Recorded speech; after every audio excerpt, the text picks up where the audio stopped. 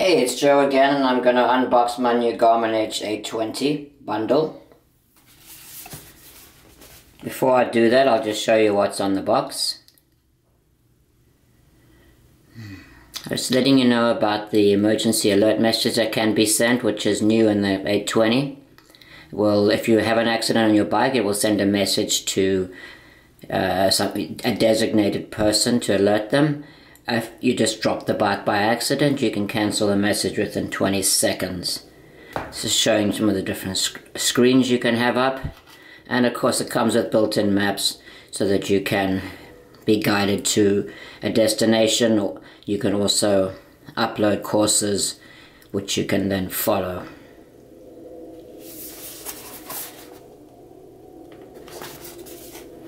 Compatible with iPhone 4S or later and most Bluetooth smart capable Android devices. Android 4.3 Plus is required.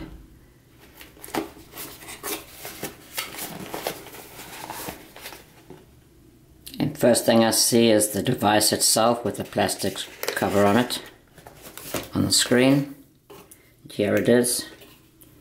It's noticeably smaller than the 1000. It's actually the exact same size as the Garmin Edge 520, which is another wonderful bike computer. It's the mount on the back. It's for your USB cable, your micro USB cable. 2 buttons on the bottom, and it has a touch screen.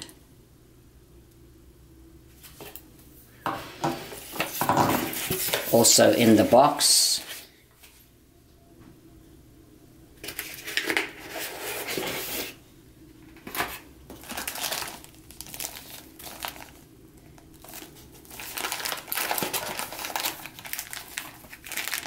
it's the heart rate monitor,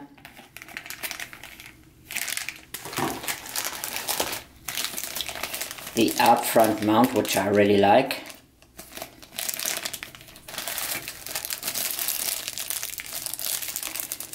micro USB cable,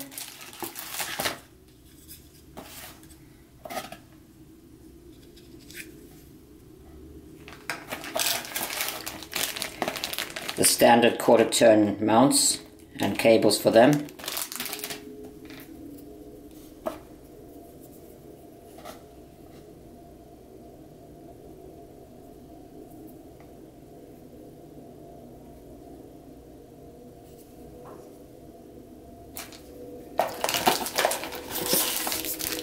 and the quick start manual.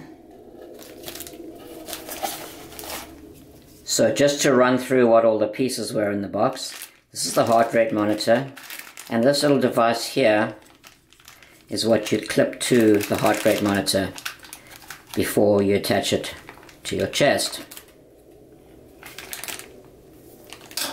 This right here is the bike cadence monitor.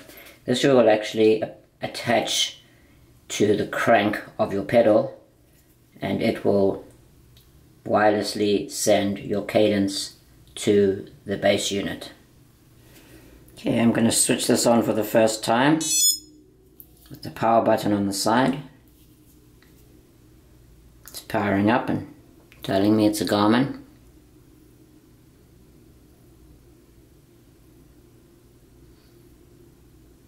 Loading courses, workouts and locations. Loading Ant Plus.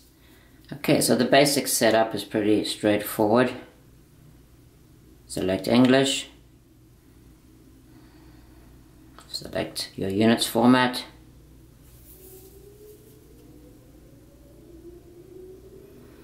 Select my 12-hour time format.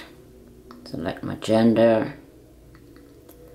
I'm just going to leave it with the default birth year, but I actually got here a little bit earlier than 1978, but that's fine for now. I'll set that later.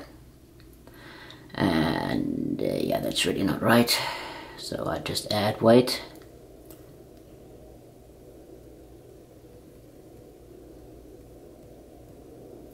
There you go.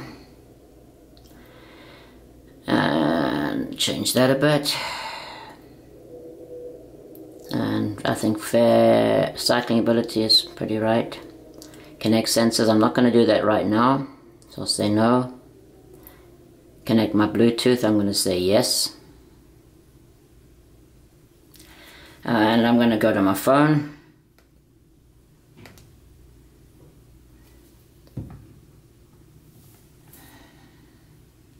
Go to my settings, go to my Bluetooth. See if I see this coming up. Oh, there it is. It is popped up at the bottom. I'm going to select it.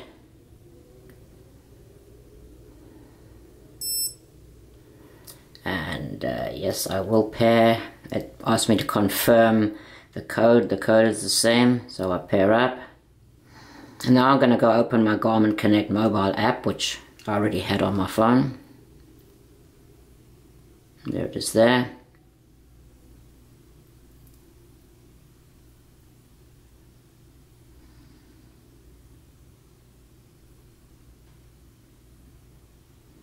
Do I want to set up incident detection? Not now, I'll do that later.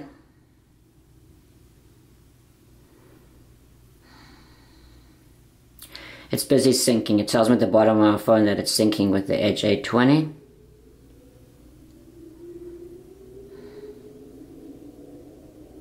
I've already got my Garmin Connect app synced with a lot of other apps, like activity and health, which is why I'm seeing a lot of things on the screen. You might not see all of those things if you haven't connected up other apps. Okay, so once you succeed in getting connected, you see the screen that comes up on the Edge 820 is actually very different to the screens that you'll see in any other Garmin Edge bike computer. It's got quite a nice simplified screen. It's just got 3 choices: train, navigate, and training. And down here it's got the IQ connection, which is new as well. I click on that. Basically what it's telling me to do is to download Connect IQ apps, widgets, and data fields using the Garmin Connect mobile app. So that's something you can do. I'm not going to do that right now.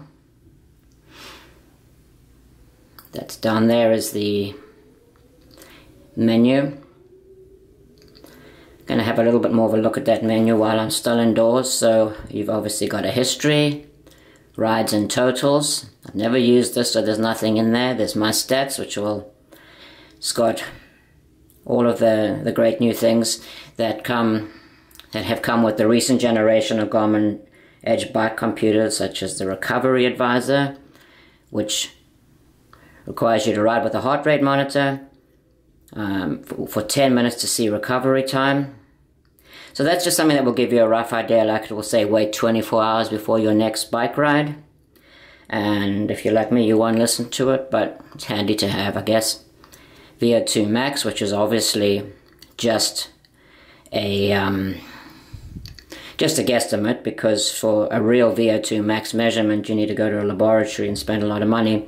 But it gives you some kind of an idea, and it does require a heart rate monitor and a power meter. FTP.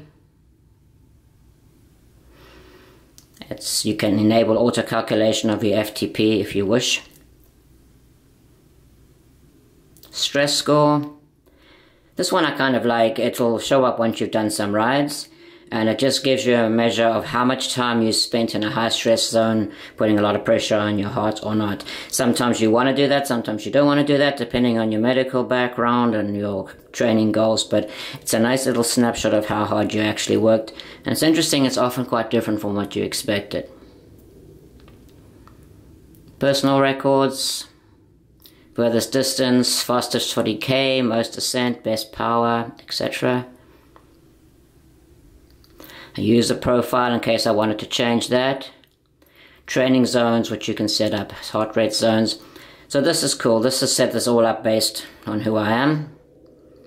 Auto detect at maximum, auto detect resting heart rate, lactate threshold, and then got your basic, your rates of aerobic stress that you're putting on your body, ranging from zone 1, which is 50 to 60% of your maximum heart rate, going right up to zone 5, which is 90 to 100%, which isn't recommended for anybody except maybe someone in the last 50 meters of a race. You can keep an eye on what zones you're exercising in, so know if you're pushing yourself too hard or not hard enough.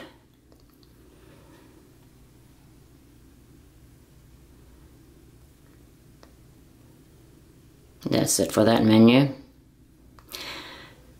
Context, now that's a pretty cool one. And then all your settings. You've got activity profiles. You can be in the training zone, the indoor zone, or the race zone. This is where you would connect up your various sensors, such as your power meter, your cadence monitor. This is one of the biggest things that's new in the Garmin Edge 820. It's the battery save mode. So battery save mode automatically adjusts settings to achieve prolonged battery life.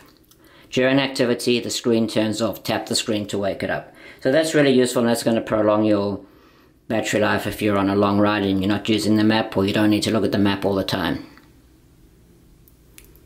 Group track, that's something else that's new on the Garmin Edge 820.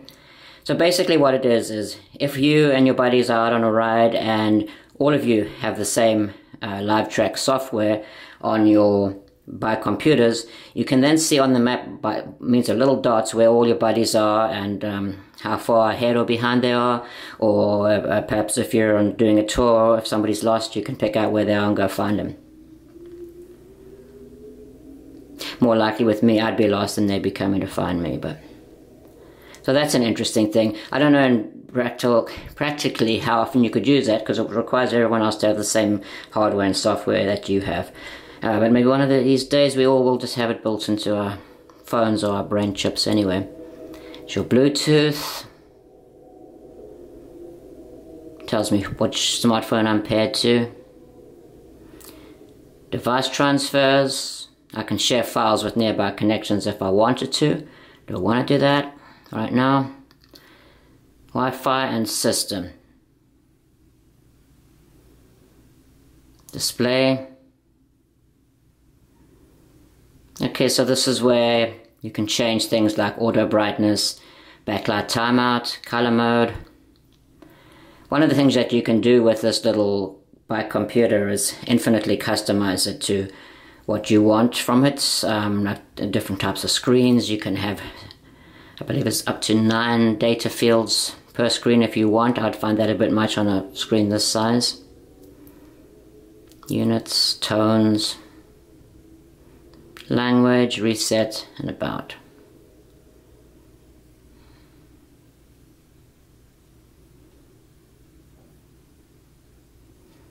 This little button at the back is handy for going back to where you were before. I'm going to get out of there and I'm going to take this little computer out on a ride and see how it works.